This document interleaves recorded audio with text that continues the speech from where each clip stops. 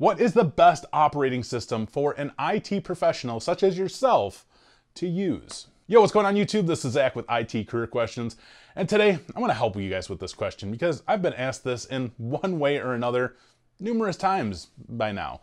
And it's really important that we kind of discuss this in as much detail as we can, but to sum it up so you guys can really stop watching the video right after this, it's every single operating system. That is the best operating system for an IT professional, is every single one that you can get your hands on. Because as an IT professional, you will run across each one of these operating systems, and we're mainly talking about here is Windows, Mac, and of course Linux. Now, I'm not saying that you need to go out and spend $1 million buying a Mac, and I'm not saying that you need to learn every single Linux distribution that's out there.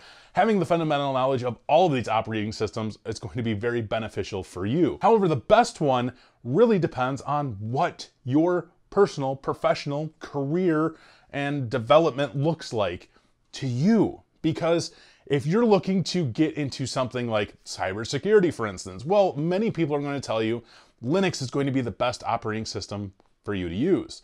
And other people are going to say, well, Windows is just fine as well, and Mac is just as great as all of these. Because in reality of things, they all have their advantages, and they all do very specific things really well.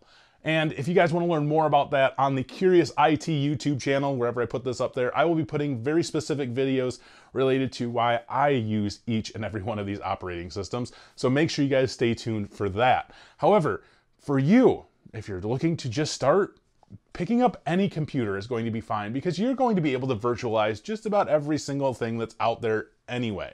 Now, I personally use a Mac much of the time because I want to be very familiar with that operating system, and I virtualize Linux and I virtualize Windows, but I also have a Linux laptop that I use for very specific things, and I have Windows machines that I use for very specific things as well.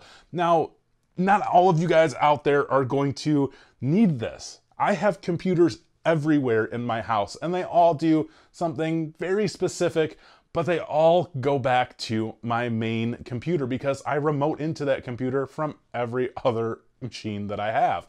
And this main computer is a virtual machine warehouse, essentially, because it has virtual machines for every operating system that I personally need or professionally need. So whether we're talking about Linux distributions or we're talking about Windows 10, Windows 7, Windows Server 2016, 2012, 2019, that wasn't in order, I apologize, but you get the idea. You guys don't necessarily have to look at what is the best operating system that you should be using.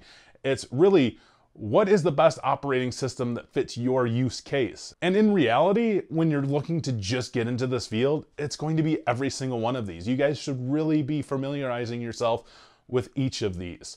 Now, going back to where we started with, cybersecurity and Linux, it's a great idea, but you could use Linux for your day-to-day. It could be your daily driver, and you could do just about anything that you normally would. And I would suggest you guys go check out Chris Titus, Chris Titus Tech, his YouTube channel. He just put a video out about why he's using Linux and kind of goes into detail about that. I would strongly suggest checking that out.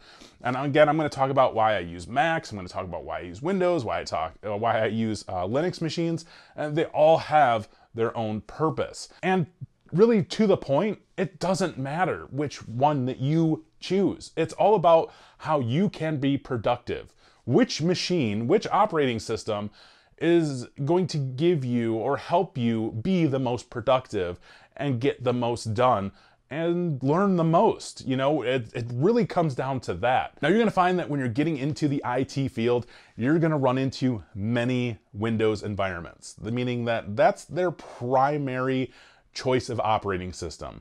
And you're going to find that majority of the time, again, that when it comes down to end users, they're majoritively using the Windows operating system. And you may find even behind the scenes in these Windows environments that they are actually utilizing Linux for some of their servers as well. Many times, though, in Windows environments, they are primarily just a complete Windows house. So they're using Windows on the desktop side, they're using Windows on the server side. However, as you guys are getting, more developed into the field and really getting and expanding further out there, you're going to find where there are many other environments that are very Linux heavy. Sometimes you're even going to come across very Linux desktop heavy environments, as well as server environments that are really utilizing Linux to its really full potential. Now you're also going to find that you're going to run across Mac operating systems out in the open world as well. You know, I've run across Macs in working in school districts, and that's really about it in my professional career. Of course, there are many other different environments out there that are going to be very Mac heavy, and you'll find that you're going to have to service Macs on that desktop user end side very often in those types of environments. Now, in the back end, they're probably majoritively still running either Windows or Linux servers to help handle, you know, file servers, applications, different programs, and things like that. Now, getting back to the point of this video, the best operating system that you as an IT professional should be learning is the one that you feel most comfortable with, the one that you feel like you are going to accomplish the most with. And I'm telling you right now, I've said this millions of times, learn all of the operating systems. And you might find that once you start learning Linux or you start learning Mac, that you gravitate more towards that. And you really want to learn more and more and more. And you start to make one of those your daily driver. And that's okay. I strongly recommend that. I strongly encourage that. It's not necessarily a bad thing to have knowledge in all of these. It's a great idea. And in the videos that I talk about on Curious IT, we go into detail on why I'm using each and every one of these in some extent. So I hope this video kind of helps answer some questions, clears things up for you a little bit. That's all we got in this video. So as always, take it easy.